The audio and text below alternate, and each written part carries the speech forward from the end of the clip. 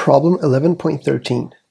The acceleration of point A is defined by the relation acceleration equals negative 1.8 sine of kt, where acceleration is expressed in meters per second square and t is in seconds.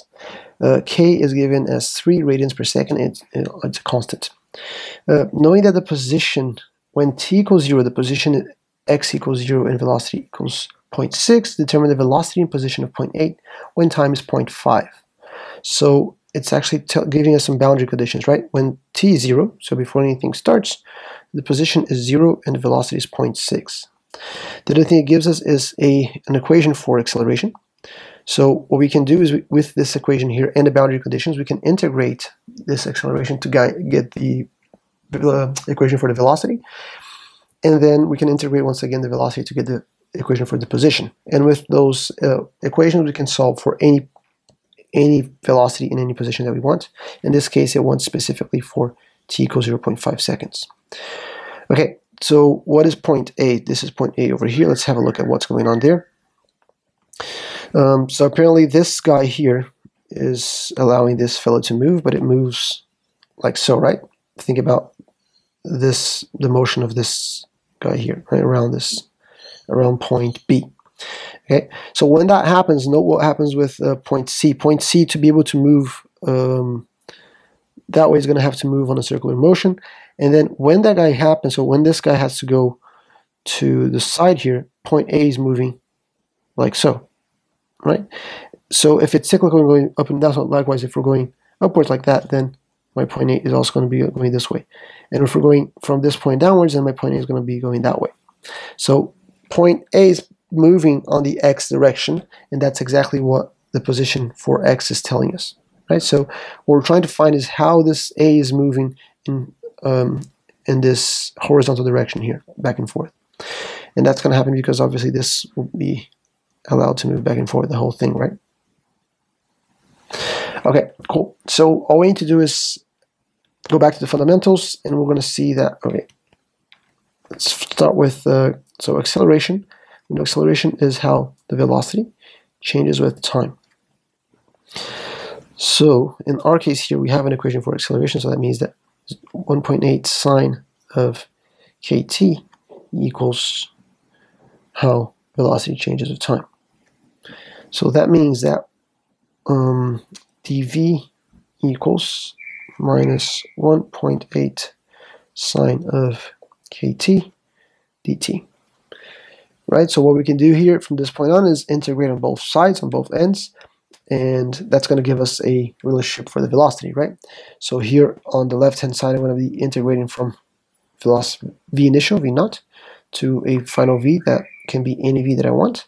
And on this side here, I'm going to integrate from 0, when this whole thing first starts, to a t, any t that I want. Okay, I could go ahead and do 0.5 there, straight off, and solve for 0.5.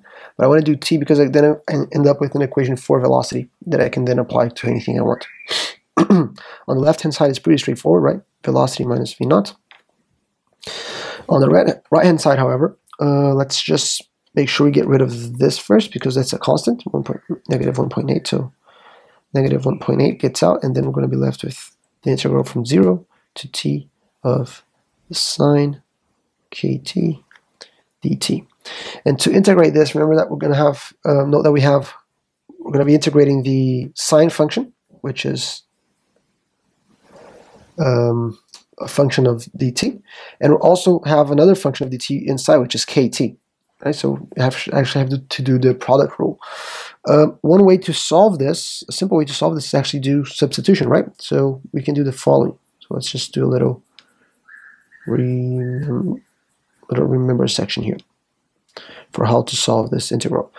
We have the following: integral of sine of kt dt.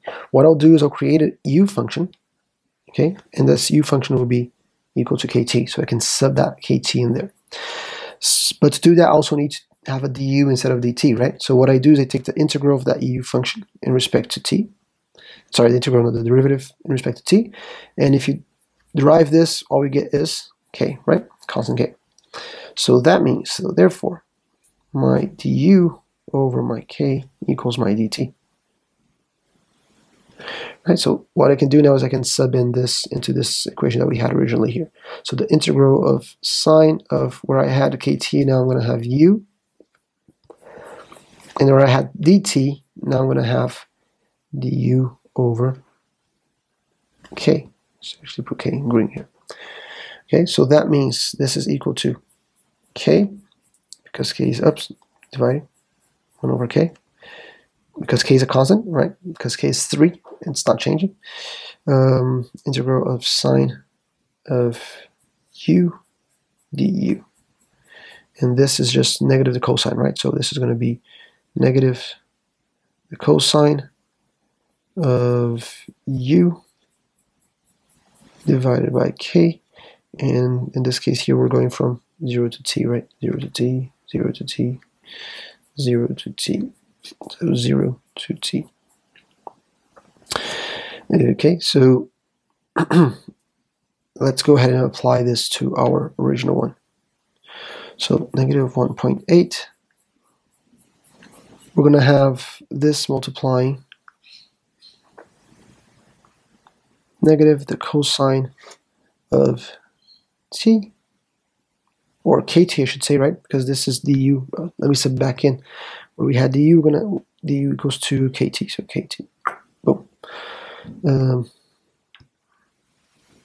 Kt, negative, negative, so positive, the cosine of 0.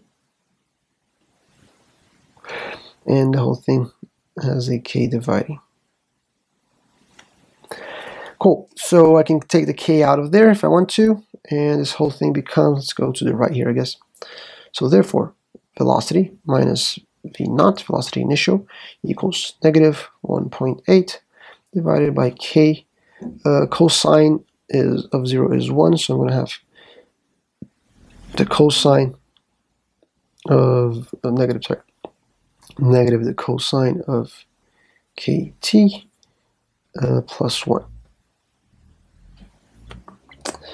Okay, so with that we can now apply the boundary condition, because we know that our v naught in this case is 0.6, right? Because we know that we're applying t equals 0, remember? That's our first part of the integration on the time side. And when that's true, then our velocity equals 0.6 and the position equals 0. So I can, where we have v naught, I can put 0.6. I'm going to have the following: v minus 0.6 equals, what else can I do? I can actually put this as 3, so I'm going to be dividing that, so I'm going to have negative 0.6 multiplying minus the cosine of kt, let's scroll to the side, of kt plus 1. And you see where this is going. Hopefully this is very convenient, because this is v minus 0.6 equals 0.6 cosine, because negative goes away, of kt, negative 0.6. So both sides we have 0.6. So this means the velocity, and this is the velocity for any given point on this problem, is 0.6 cosine of kt. And so we have an equation. This equation here gives us the velocity at any time for this problem.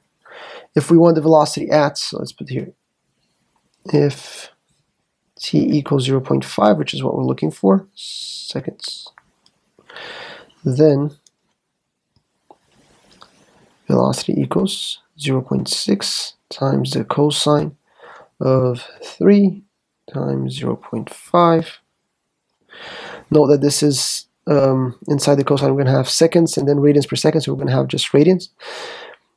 And this turns out to be 0.0424.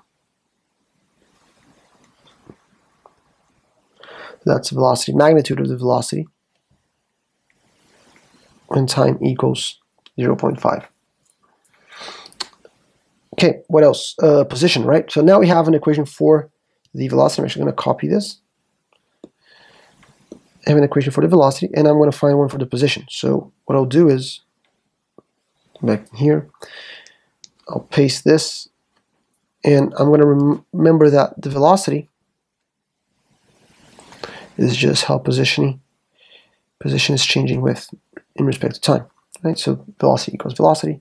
So all I need to do now is integrate this guy here in respect to time once again.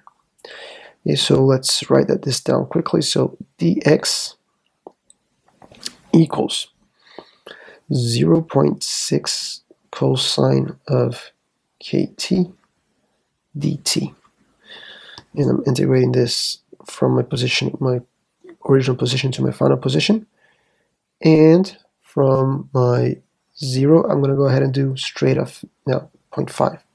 I could do to t again and get a general equation for the position if I wanted to. But since I'm not going to have to do anything after this, I can just go ahead and do straight off 0.5. On the left-hand side, pretty easy. X minus x naught.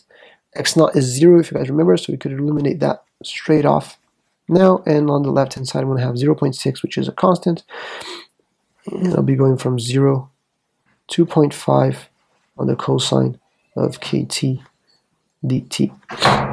Okay, so this integration now, we know the integral of the cosine is a sine, no negatives there. And once again, we're going to have to do the same thing, the same substitution thing, right? So if you do apply the same exact principle, we're going to once again get k dividing. Okay, so this is going to be equal to 0.6, okay, that multiplies the sine of kt divided by k minus the sine of kg divided by k. So in this case, I should probably do it like so to make it one extra step to make more sense. So kt from 0 to 0.5. So x minus, remember that 1 times 0 position is 0, so that goes away, equals 0.6 multiplied sine. I can take that k out of there if I want to, so I can put the k over here. Sine of k, just leave it as k for now, I guess. K times 0.5 minus the sine of k times 0, which is 0. If you guys remember, sine of 0 is 0, so this goes away. And we're left with the position. So the position at, let's actually do this, at time equals 0.5 seconds. The position equals 0.6 divided by 3, so 0.2, multiplied by the sine of 3 over 2, or 3 times 0.5. And this turns out to be 101.995 meters, which is the same thing as 199.5 mils.